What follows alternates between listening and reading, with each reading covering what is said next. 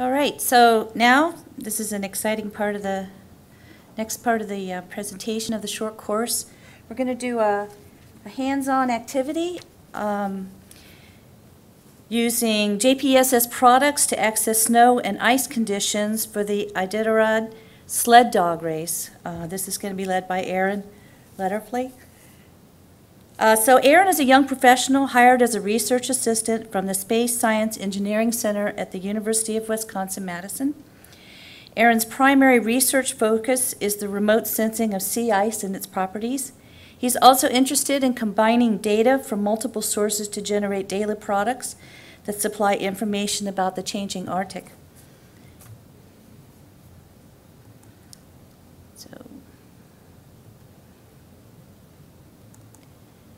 Okay, this is going to be an interactive course here. He's going to go through with us, so let the race begin. All right, thanks for the introduction there. And as Christy said, it'll probably be more fun for everyone, if we can go through this together and maybe even have some back and forth throughout the presentation. So again, thanks for the introduction. This is going to be a hands-on look at the cryosphere for the 2018 Iditarod sled dog race. And they call this sled dog race the Iditarod. They refer to it as the last great race on Earth. And just this first slide here kind of puts the last great race on Earth in perspective. In 2016, they held the typical starting point racetrack, and they had to actually deliver snow to the premises so that the dogs could mush out of their typical starting point. So let that sort of frame this presentation. Keep in mind that the Iditarod race is going to have to change, maybe or else, and we'll go through it together and talk a little bit about some of those changes that are taking place. Jeff Key is a NOAA employee that helped me a ton with some of the content for this presentation, and other material was provided by a lot of my colleagues at SSEC. Yonkin Lee, Yingwei Liu, Rich Dvorak, and then Peter Romanoff actually did a lot of the snow cover stuff. And then just a final attribution here, the Alaska DNR and SSEC Real Earth webpage helped me a lot with some of the imagery that I'm going to be using. So in this little interactive exercise, your mission, if you should choose to accept it, is as follows. The receding spring snow cover over the last 20 or 30 years has sort of left this sled dog race route in jeopardy. Your goal here is to use a variety of JPSS satellite products to advise this hypothetical Iditarod Board of Directors on route conditions for the 2018 racetrack and in the years beyond. And in doing that, we're going to, number one, evaluate the 2017 March surface snow cover conditions and determine how the Alaskan snow cover has changed over the last few years. Second, we're going to examine the state of sea ice and frozen rivers along that racetrack route, and we'll try to concentrate or frame things in the context of musher or sort of dog operator safety, as well as the dogs themselves between these checkpoints, because there's some rough terrain out there in Alaska. And then finally, we'll just do a touch on this. We're going to analyze the historic cryospheric conditions for the time of year, which is early March, when this sled dog race takes place. And we will make our sort of advisement to the Board of Directors if the deteriorating snow cover necessitates a permanent or just temporary move northward for the 2018 race and beyond. So if you see a portion of a slide that's in italicized bold green type, that's something that I'd prefer that you interact with. And it might be easy if you're sitting near someone to get some cross chatter going and just talk a little bit about what you might think is the answer to some of these questions. Some are easy, some are more drawing a route on your PowerPoint presentation, and some are more open-ended. So we'll get to that. So if you're still lost, or if I haven't explained this Iditarod sled dog race very well, the main ideas are in this first paragraph that it's a 1,000-mile long and sometimes slightly longer journey that's pretty grueling. You've got mountain passes, there are frozen rivers, and there's tundra covered in snow and sometimes not so much snow. The Iditarod sort of gained fame in 1925 when there was a diphtheria outbreak in Nome, Alaska. There was, I believe, some severely inclement weather, and all of the planes, I think, were grounded, and they couldn't fly in this diphtheria medication. So you may have seen the Disney movie Balto. That actually sort of catalogs or reminisces about these sled dogs that went about 700 miles in less than 6 days to deliver this medicine to this remote town in Alaska. It's a pretty romantic picture, so you get the idea of that. It's a little different today. They run this race every year. It's not because anyone is sick, it's because it's more of a fun tourist event, and it celebrates the otherwise, I don't know, sort of esoteric culture of rural Alaska, where even in odd years, the route actually alternates. So in even years, there's a slightly more northern route that the mushers take, and then in the odd years, there's a more southern route that they take. And so the conditions along these routes are studied, but not necessarily critically analyzed before every race. And so actually in 2015 and in 2017, they had to sort of, in an emergency, about a month before the race, relocate the sled dog routes. And so you were no longer on your typical northern or southern route, but they moved it to Fairbanks to begin the start. And that's over 300 miles northward of its sort of typical starting point. And the human element, or the sort of commercial element to all this, is the Alaskan March is very dark. There's not a lot of tourism generated during that time of the year. And so these towns that normally host checkpoints along the Iditarod sled dog race, they gain a lot from the tourist dollars that come in. It keeps their hotels full, and their runways and their airports are full of private chartered planes because people want to see this event. And so as climate and surface conditions change, there's been a discussion where some of these northern towns are more excited to host the sled dog race because of the economic benefit it could provide, but the southern towns then feel like they're kind of missing out on money that they maybe feel that they deserve historically. So if you would like to, just take a minute, sort of acquaint yourself with some sights and sounds maybe of the Iditarod sled dog race. Oh, that's not good. That's a link that should work. Does it work on anyone's laptop? Okay, I'm getting some thumbs up. That's great. Well, I'll try to go through it from memory here. You should be seeing a couple of images of sled dogs. Are you in presentation mode? I'm in presentation mode, yes. And this is the link? Yeah, that's okay. I think I know it's up there. It's not critical that I see it. You should see the Alaskan Malamute. So there's a number of dogs that run this race, dog breeds at least. You've got the Alaskan Malamute, which is sort of the old faithful. It's built for endurance. It's very husky, or I shouldn't say the word husky because we'll use that more specifically later. But that's the tried and true sort of, it can go the 9 yards and get you to the end of the Iditarod race.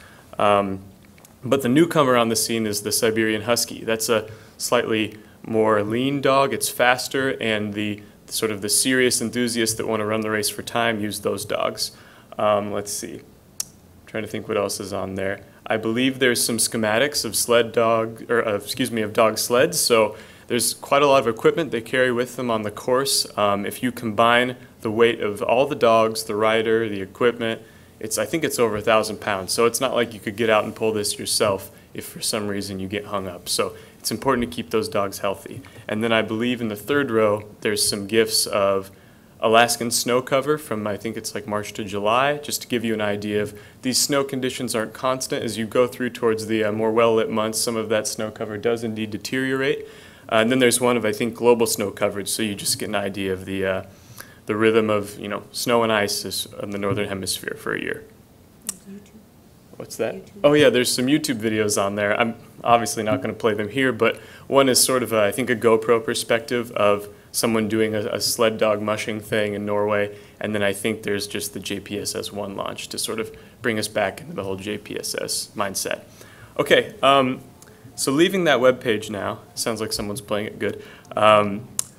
There's a really good web page on the Iditarod website that shows you all of the checkpoints of every route, and they sort of frame those checkpoints as far as geographically, sort of the cultural and historical significance of that checkpoint along the race. And it's really interesting. If you ever want to do some homework and go through those, you'll see that they put these dog sledders, mushers I believe is the term, through quite a bit, and it's a very interesting race. I've had a lot of fun learning about it as we go through this. 56 days to go. 56 days to go, that's right. So Bill brings up a great point here. The 2018 race hasn't happened yet. So the best we can do is use JPSS products from last year, in the years prior, and base our judgment on how things have changed or how things could look for the year following. So this is our first image we're going to look at. This is sort of from the Alaskan DNR. This is a close view of southwestern Alaska. You can see the inset here kind of frames you more in the state of Alaska itself. These are the three routes I was talking about. So these northern and southern routes with the red and yellow arrows, the route alternates between those sort of every other year, okay? And those are the more historical routes. That's what people, if you were to ask an Alaskan, where's the Iditarod take place, they'd probably tell you there. But in 2015, and then again in 2017, they had this last minute, so I think it was less than 30 days before the race started, decision to move the route to Fairbanks, which is, as you see, much more northward, and through a different sort of subset of terrain of Alaska. I think it follows the Yukon River right here. So they moved it. And does anyone have any idea what could cause this emergency decision to move the route northward 300 miles? Did I hear someone say? Snow cover. Wow, great. Okay, absolutely. And to illustrate that, if you weren't so understanding that it was snow cover, here's a hint from 2015. This is from the Canadian Meteorological Center. This is a snow depth anomaly from March. And so what this is showing is if you look at the color bar down here, dark blue indicates areas where there are anywhere from 0 to 30 centimeters less snow than normal, snow depth than normal, and then red indicates more snow than normal. So if you could, using your PowerPoint, or sort of maybe just think about it if you don't want to draw along, go ahead and try to sketch in the approximate northern and southern routes, or just give a general area where those would be. And then if you were to draw in the Fairbanks route, sort of on that same figure, where would that be? So I'll give you guys a moment to sort of just either draw a short line along this image here, or maybe just kind of make a circle or rectangle around the two separate areas that the routes are. So if you're confused or don't know where you are, go back to this slide and maybe look at this inset here, and you can see where those routes are. So I'll give everyone just a second to do that. If you want to draw a line, there's an insert menu in the upper left. You can go to shapes, lines, circles, scribble, whatever you like to do.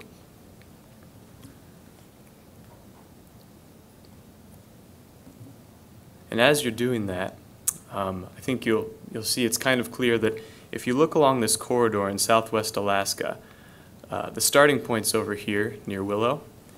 As you get through these mountains that had a little more snow than usual, you see that there's just a long stretch of negative snow depth anomaly, meaning that all the snow in that area was much more shallow than normal. There wasn't as much coverage, and it wasn't as thick as it should have been, at least historically. But so you move out of the southwestern corridor here, you go back towards Fairbanks.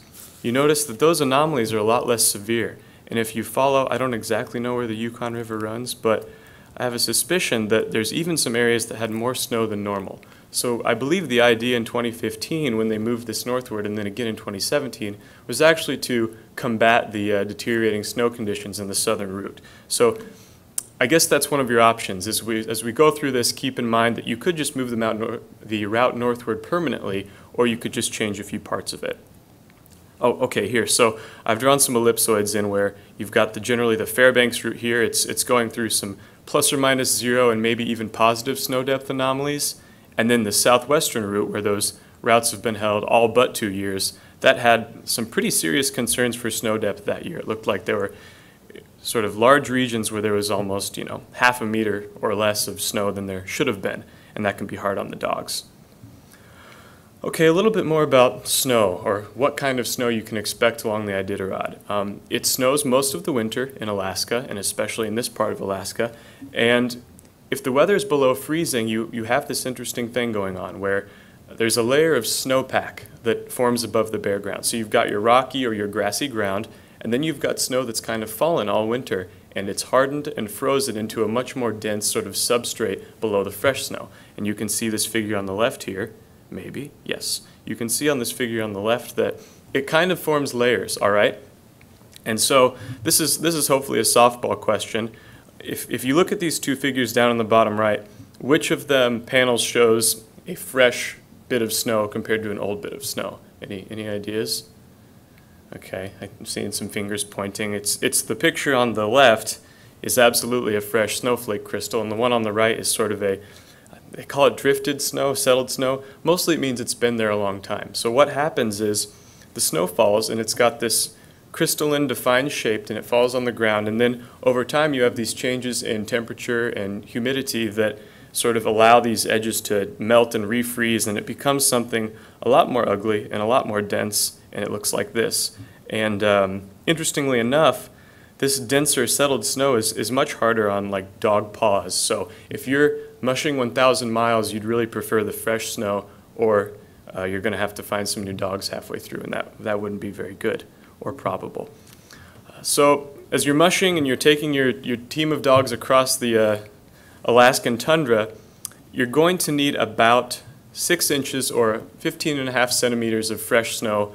Those are the ideal conditions. You're not going to get that everywhere, but if you were planning the dream route, you would find the freshest 15 centimeters of snow, and you'd mush all the way across that from Fairbanks to Nome. In the mountains, which is something you're going to encounter in Alaska, there can be rocks, there can be scree slopes, so some adverse conditions for traction, and the website I found said that recommended 3 feet of snow is required for the mountains. So that's 91 centimeters. Good luck finding that consistently, I would guess. Okay, so we've talked about sort of the conditions that you can expect or are going to proceed through in this exercise. And now the first step is you've got this goal to determine where the Iditarod's going to be next year. So take just a moment or two and sort of think about, and then maybe list the types of data or the types of data products that would be useful to you in determining the conditions in the Iditarod race route. And you could have anything. This is sort of a pie in the sky here. And so take a look at these, the routes over on the right. You've got the southern route in orange and the Fairbanks route in blue. And they meet up and finish in Nome every year in the same place where that red circle starts. But just think about the kind of terrain they're crossing, or maybe if they cross over some ocean. And if you're really stumped, go ahead and look at the next 2 pages. And those are some JPSS products that are currently operational or in research operation mode that we'll be using throughout this. So just go ahead and jot down a few, or if somebody wants to blurt out something they really think would be great in analyzing these conditions, go ahead and do it. So I'll give you guys a moment or so for that. And I'll keep my, my slide presentation here on the data products. Aaron? Yes? So maybe if I missed this, but how much notice do they need to plan it out? You know, I guess a month is enough. We're going to be looking at conditions for the first week of March, so almost like T-minus 7 days to the race. So assume this is last minute. Assume everything you're seeing is up to date. So I hope that answers your question. Okay. So I hope someone has something written down at this point. Does anybody have one they want to blurt out? The current snow cover. Current snow cover, that's great.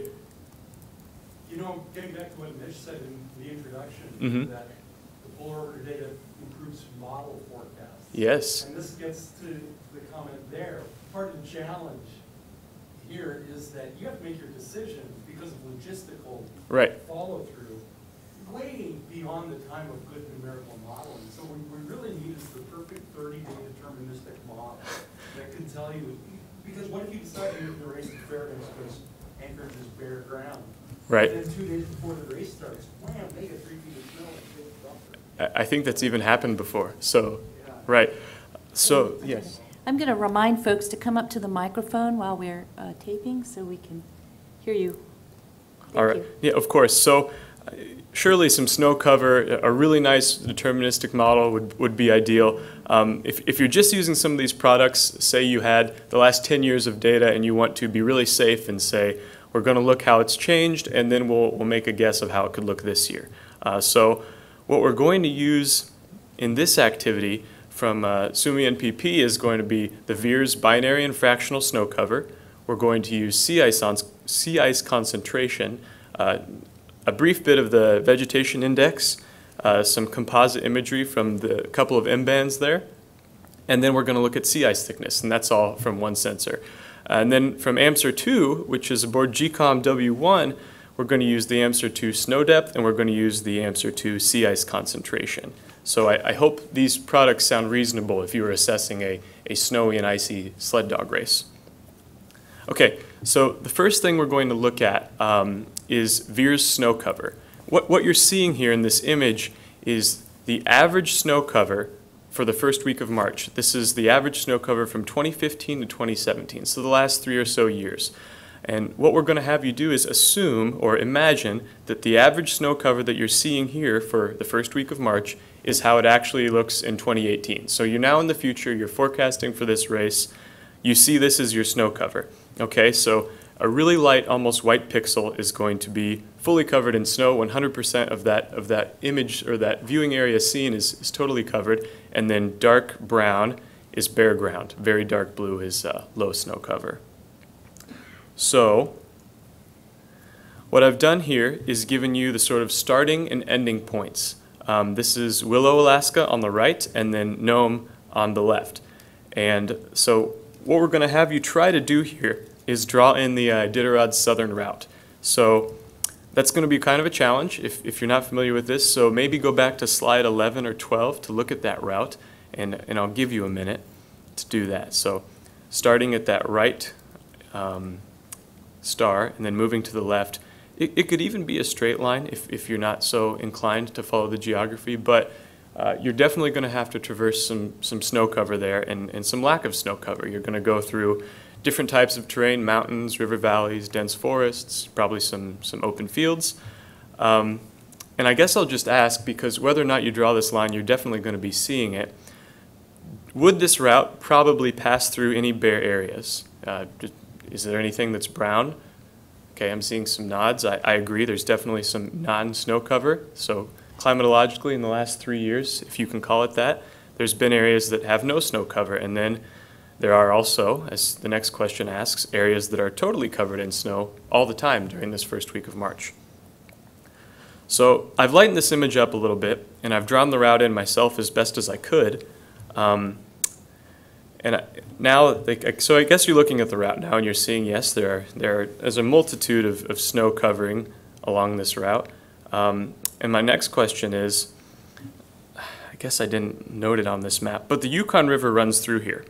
And sort of along with the Yukon River comes dense vegetation, a river valley, a floodplain, and from what I see, it looks like there's some areas of low snow cover that kind of follow it, going along sort of out into the Yukon River Valley Delta here. My question is, does it look like this low snow cover might just be following a geographical feature, or is this an artifact, or maybe is this really how the snow looks? Is it always low in these areas? That's hard to determine. Oh, go ahead.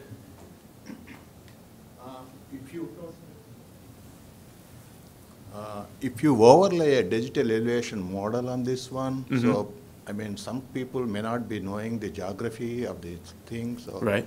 If some person comes, okay, I want to draw it, but what it is if you have the digital elevation model and topography or something of Yeah. that nature, that definitely helps people to make sure where they are going, whether they are going through ridges or troughs or something of that nature.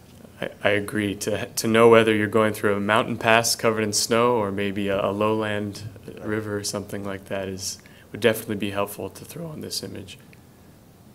I'll add a comment to that too. And I'm Eric Stevens at the University of Alaska in Fairbanks. So we favor moving to a Fairbanks route. Of course. For economic purposes. And building on your comment there, the history of the Iditarod, as I understand it, is the dots connect a lot of the villages. Very so the small. mushers go from village to Yes. village. Well, guess where the villages are? They tend to be on the rivers, Right. which is low elevation, so Mm-hmm. that can affect snowfall. And actually, that gets to a broader data problem in Alaska, is that if you look on a horizontal map and where are the OB sites, you'd say, oh, there's a lot of OBs sprinkled around. Maybe not a lot, but they're almost all low elevation sites. So you don't get as much data like for snow depth that you would want for some of those, the higher terrain that might be more favorable from a snow depth point of view, but you just don't have the data. And then, without a village to stay in and sleep in overnight, logistically, how do the mushers do that? Because the villages are the pit stops Right. on the route. Outposts, if they're even villages at all, I think sometimes they're very remote, from my understanding. Oh, yeah. Yeah. So we'll get to snow depth, and we'll talk about that. And there is definitely a bias for these measurements that are at least observed to be close to areas of human establishment. So we'll get to that. And I'm sorry, Aaron, I don't mean to take over No, your that's- talk. that's It's fine. hard for me not to just Alaskify. I should mention, just looking on the Anchorage Weather Service website just this morning now, they started January 1st with a snow depth on ground in Anchorage, which is near the yellow star there of Willow, 2 inches on the ground on January 1st. They have since grown that to 5. But that's not a lot of snow on ground, so. Right. Still, the Iditarod's a while away. In time, things can change. Fingers crossed, right? Yeah. So this is a little comparison here. Moving on, not from snow cover, but it's important to keep these things in mind. This snow cover is a measurement from a signal on a sensor, and there might be some uncertainty in this. So what I've got here shown on the left is the VIIRS green vegetation fraction. This is for middle of July, so imagine, or I guess it's late June that I did this. Any dark green is going to be an area of like very dense forest. There's going to be a lot of shrubbery, a lot of tree canopies, and so these trees last into the winter. They don't necessarily hold all of their leaves. They're conifers, so they still absorb a lot of that snowfall. But you have to imagine, if the snow is falling over a heavily wooded area or dense vegetation of any sort, some of that snow is going to get caught up in the vegetation and the canopies and what have you. So some of these sensors that are actually looking at snow-covered ground may be seeing snow-covered canopy, but that doesn't necessarily translate to snow-covered ground. So that could be a reason that you're seeing some areas of low snow cover from this satellite remotely sensed product. And it's just important to know the uncertainty in measurements and then the reasons for that uncertainty, whether you're looking at a satellite product or really any kind of product at all. So moving on, great segue by Eric there into snow depth. What we're looking at here is from AMSR 2. This is the average snow depth in the first week of March from 2017.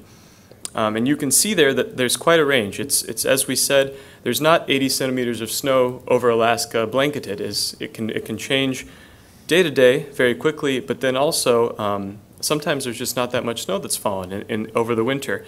And so if we assume that the 2018 snow for the upcoming race looks a little bit like this, it would help us in our analysis and to make a guidance for this board of directors.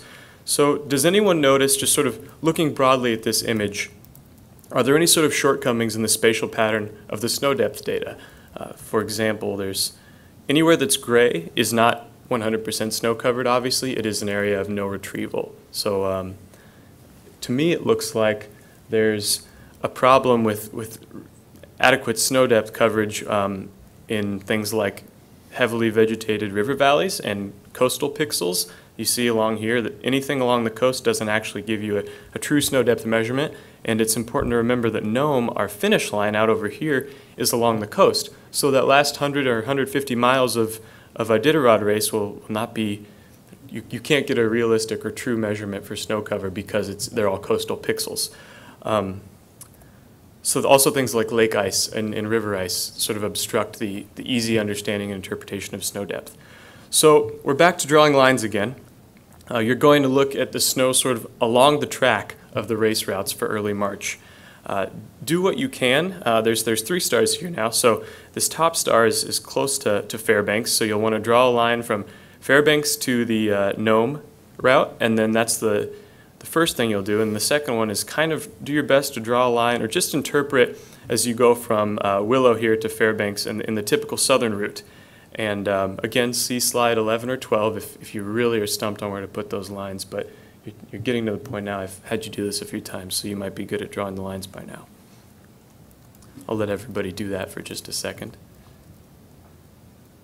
I should mention while you're doing that, these red dots are not an accident. That's any snow depth retrieval on average that's below 20 centimeters I made red, because that's getting close to your threshold of these sled dogs are not able to safely pull their gear through that depth of snow. So we want to keep in mind that red is bad in this situation. So you've probably drawn those lines in by now, or you've got something that resembles this. And so what we've got here is the southern route in this sort of goldish color, and then the Fairbanks route in light green. And if you could sort of just take a minute, do some of your own analysis. go through that northern route, just kind of follow it with your fingers, what I do, and get an idea in your head of what is the average snow depth, or what's the highest and the lowest snow depth that you're going through as you follow that route. And then do the same for the southern route. And after you've done that, kind of ask yourself, am I seeing similar snow depths, whether or not I go north or south along these routes? Or does one have a sort of much higher propensity for deep snow than the other? So go ahead and think about that. And if it's too hard to follow these routes, I understand the colors are kind of hard to see here. Just go to the next slide, and it's got a much closer picture of these two routes from Willow and then from Fairbanks. Should mention, well, we've talked about this a bit, these black lines are actually rivers. There's a lot of rivers in Alaska, and then importantly, you've got the Yukon right here. And it's interesting to me that probably about 50% of this Yukon River, the pixels over this don't give you an accurate snow depth retrieval. They give you no retrieval at all. So keep that in mind, that even if you were to go a long track and sample every bit of snow depth along this southern route, you'd be missing a few measurements. So your average or your sort of mean snow depth might be subject to some waffling back and forth there. So which track, does anyone have a guess or maybe an estimation, seems to go through more patches of the snow limit of the 20 centimeters or less? Does it look like there's more of these red dots close to the northern route or more close to the southern route? Anybody? Or are they about equal? I mean, I think they're about equal, if anyone wants to agree with me there. There's not a huge patch of dark red that either of them are going through. There's some scattered areas, but nothing that is consistently below 20 centimeters. And that's a good thing. If you wanted to really unpack some of this snow depth product, you can go along the track and sample every kilometer, and you get something like a histogram. The histogram that looks like this. If you plot every snow depth and stack it in the same bin along the northern route on the left and then the southern route on the right, Fairbanks route on the left, you see that our mean snow depths are within 2 centimeters of each other. And not only are they close, they're both 15 centimeters above your limit. So you're in the clear as far as snow depth goes. But you may notice that there's quite the spread of snow depths along that southern route. You've got a few areas that are getting close to your threshold where it's not safe for the dogs to be mushing anymore, and you've got a few areas that are 45 centimeters deep. That's plenty of snow. The Fairbanks route, that northern Alaskan route, is a little more consistent, possibly because you're just going horizontally, sort of at a similar line of latitude along that Yukon River. For much of it, you're getting a consistent, a little more uniform distribution of snow cover there. But in general, these long track snow depths are similar. And so there doesn't seem to be a huge, at least in 2017's data view, advantage to moving it northward, at least in this back half of the route. We've talked plenty about snow, and it's time to switch gears to my personal favorite, which is looking at the sea ice concentration. And then this is sort of another general question for everybody, just ignoring lunch for 1 second. Looking at the Veer's sea ice concentration, as you go from offshore, very far offshore, even ocean, to closer to shore in southwestern Alaska, can anyone say what generally happens to the sea ice concentration? I should mention sea ice concentration is the amount of ice that is in a viewable region. So 100% means totally ice covered, 0% means totally open water, and 50 would be half and half. So what happens to that ice cover and ice concentration as you get closer to the shore in a lot of parts of this southern part of Alaska? Anybody? Gets less. It gets thinner. It gets there's more uncertainty as to whether or not you're walking or you're mushing over full ice coverage. There's something suspect in there. There's portions of open water, or at least you can say that this pixel is 60% ice. We don't exactly know where, but we know 40% of it is water. So keep that in mind as we go through these next few slides here.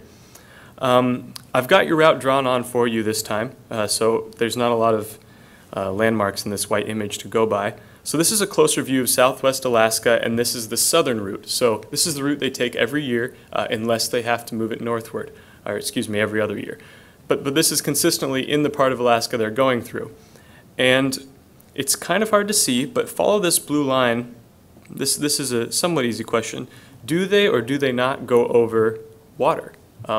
It looks like at a first glance they kind of skirt the land, but I think geometry dictates that the quickest way between any 2 points is a straight line, and I think it's Koyuk and Shaktoolik are these two towns either side of Norton Sound. So what should I say, the racer that wants to win is going to go over the top of that bay, and there's going to be some ice. So the answer to that one is yes, they absolutely do go over sea ice and open water, and we're going to look more into that.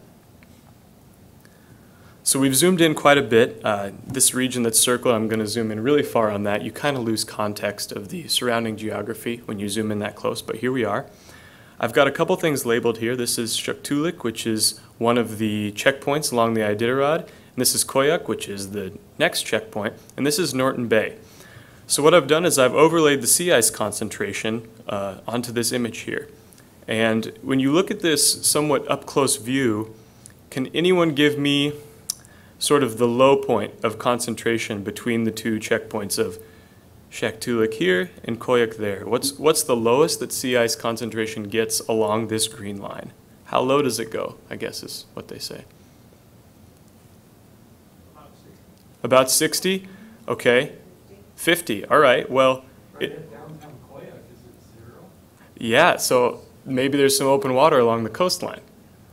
In any case, we probably all agree it's not 100%. You can't keep your eyes closed and just mush across the ice, and you're not going to have a good time if you do that, because keep in mind, if the ice concentration is 60%, that's sort of like saying the open water concentration is 40%. So it's probably dark, it's probably windy, it's maybe snowing. I would not personally want to mush my dogs across 40% open water and only 60% ice. So that's something to keep in mind. It's doubtful that you would change the route completely from Shaktoolik to Koyuk, but it is possible that you could give an advisory and say, hey, we've got a pretty significant region of low ice concentration coming into that bay, and where there's low ice concentration, that's actually room for the offshore ice or the brash ice to move around and move out further. So where there's open water, there will probably be more open water if it's getting more towards the summer. So that's something to keep in mind. We don't just have to use VIIRS when we're looking at sea ice concentration. AMSR 2 also has a sea ice concentration. And if you look at this sort of dotted circle here, I tried to put them around the similar place. They're in a slightly different geographical projection on this, but you can make do, I believe. The two sea ice concentration color bars are different, but there are some similarities and some differences. Generally, you see the same pattern where as you get closer to shore in southwest Alaska, you definitely see decreased sea ice concentration. And furthermore, you see that there's this sort of, what am I trying to say? There's a small area of open water, and then definitely an area of reduced sea ice concentration right here in the Norton Sound. Let me mouse over that. So there are obvious similarities between these two sea ice concentration products. That's great. When you have two products, you might as well look at them both and arrive at a consensus, all other things held equal. But they agree here in this case, I would say. There's an area of reduced sea ice concentration pretty much smack dab in the middle of your checkpoints in the sled dog race. The small reason for the difference is if you say, well, this one looks a little more ugly, a little more grainy, that's because I believe the nominal resolution of this one is 6.25 kilometers, and this one is closer to 750 meters. So you're almost dealing with an order of magnitude difference, but they still give an agreement, which is nice. Okay, so we've talked a bit about sea ice concentration and snow cover and snow depth, and there's this other quantity which is really pretty important when you think about it, sea ice thickness. That's obviously going to be important if you're going over ice, which we established that you are. There can be quite a range of sea ice thicknesses in the Arctic, anywhere from 0 to up to, I think, 2 to 3 meters north of the Canadian archipelago. But in many cases, it's sort of a very gradual transition from thin to thick sea ice, but not everywhere. So if anyone can look in this Norton Bay area, which I've got noted here, it's definitely green. What color of green is up to debate, but I would say it's somewhere between 1.4 and 2.0 meters of sea ice thickness. And the Ontario Snowmobile Safety Committee has provided us with this graphic here that shows the sort of depth of or the thickness of sea ice versus the type of vehicle that you can drive over it safely. So if we have 2 meters of sea ice thickness, do you guys think we'd be able to get a 1,000-pound sled dog team over it safely? Yeah, probably. I mean, you can drive, you've seen ice road truckers, I mean, they drive 16-wheelers over less. So if there's ice, it's probably thick enough for you to be safe and take your dogs over. So assuming you've got the right ice concentration, you at least don't have to worry about falling through it, okay? So your sled dog teams are safe, at least in that respect. Our last thing we're going to look at here, well, our last real JPSS operational product is this is some M-band imagery. It's from a number of different bands. And the nice thing about imagery is it kind of can tie everything together. You're seeing something that is physically there. It's not just a measurement or a brightness temperature. You can look at this and sort of get a human assessment of what you're seeing. So there, obviously, let me orient you guys. This is Nome here. North-south axis is kind of along this line, I believe. And so you might have to tilt your head a little bit to understand. This is the Seward Peninsula, which we've kept looking at, and here's Nome. Take a second and write down or jot down or just even think about what are some things you see, what jumps out at you. As you look at this imagery, it's a little different. You're not getting a continuous depth field. You're not necessarily seeing a ice thickness, but you're kind of seeing all of those things sort of coming together. So what is something that someone sees? And anything. It can be obvious or not obvious. You don't see some shoreline ice? All right, there's some shoreline ice and maybe even some open water along the Norton Sound there. Hey, Aaron, what bands are in this RGB? I think it's M5, M7, and you know, I really should know. It's in my slide notes if you've got the presentation pulled open, I believe. I think there are 3. I should have known that off the top of my head, though. Excuse me. Anyone finding it in their notes?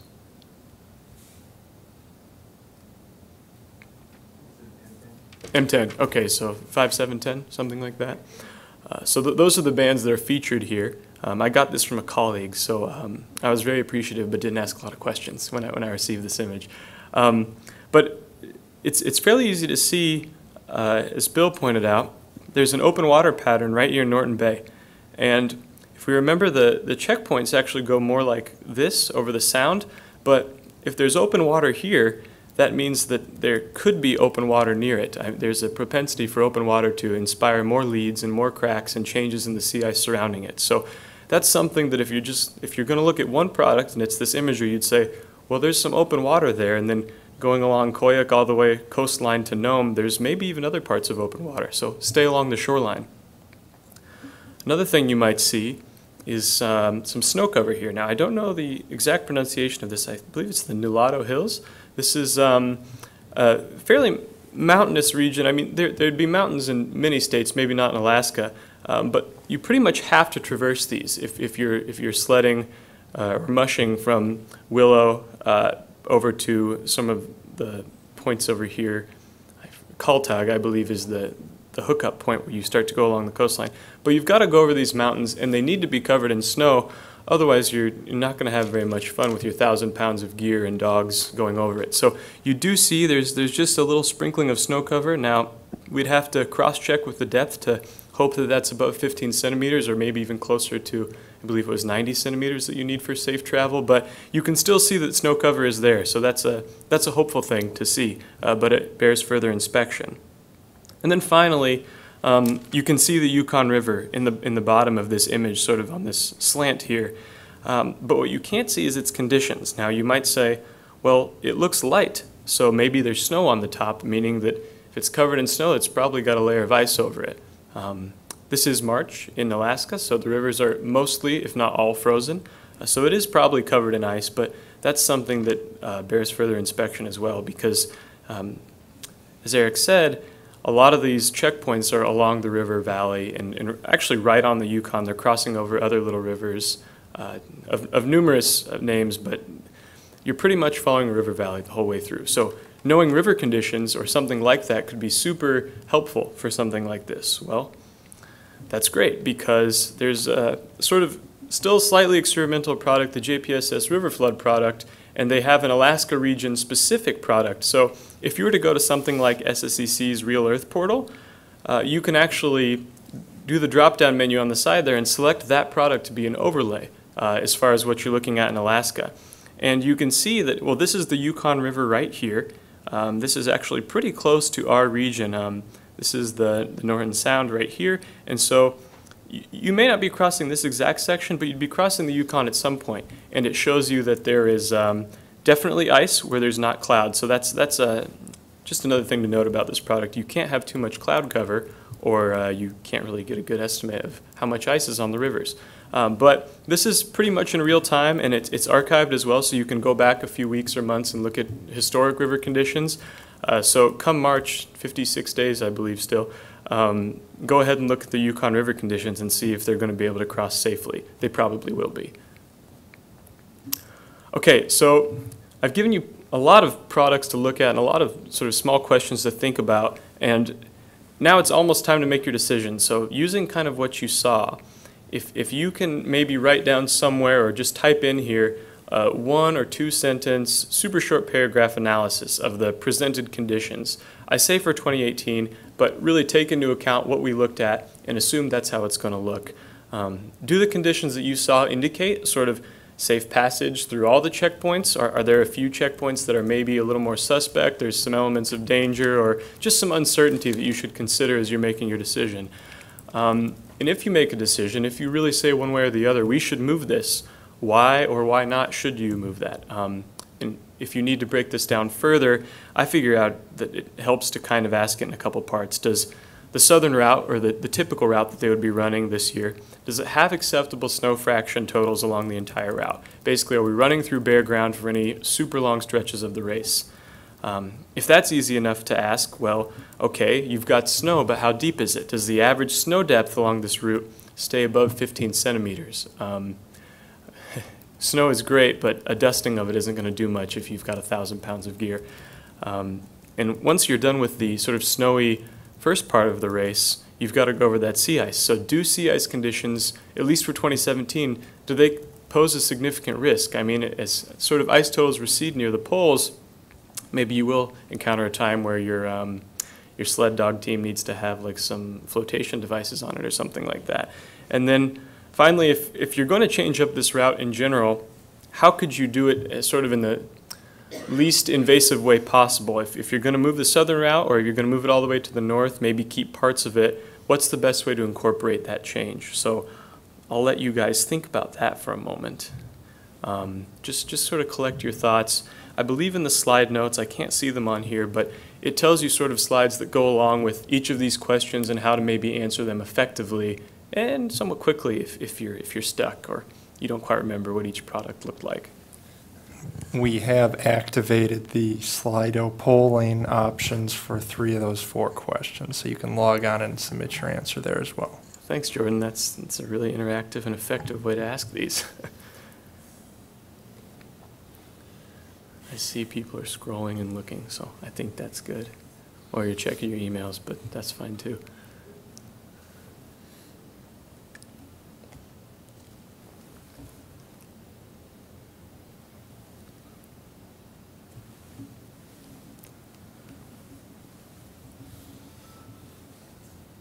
All right, surely you were able to get an answer together in 30 seconds. So I'm going to go ahead and pretend that you did. How about this? I'm going to ask people to raise their hands, and that way we don't have to go through any long-form explanation. We can bring the slide out. Oh, let's do that then.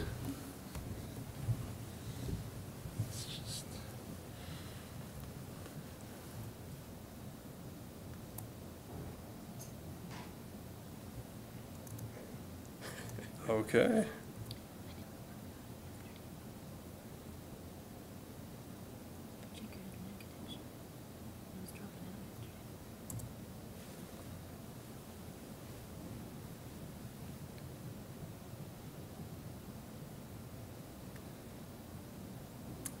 I can just ask. That's fine. It's Oh, odd.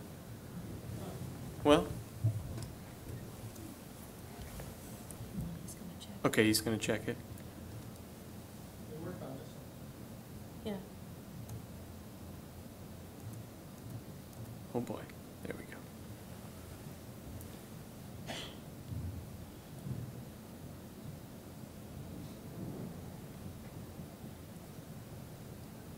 So I guess let's just, I'll maybe just read them off. Sure, that sounds great. All right, so does the southern route have acceptable snow fraction totals along the entire route? The no votes were 80%, the yes votes were 20%. Okay. Do sea ice conditions toward the end of the route pose a significant risk? Yes votes were 60%, no votes were 40%. Whoa, okay. And does the average snow depth stay above 15 centimeters mark along the entire route? Yes votes were 20%, no votes were 80%.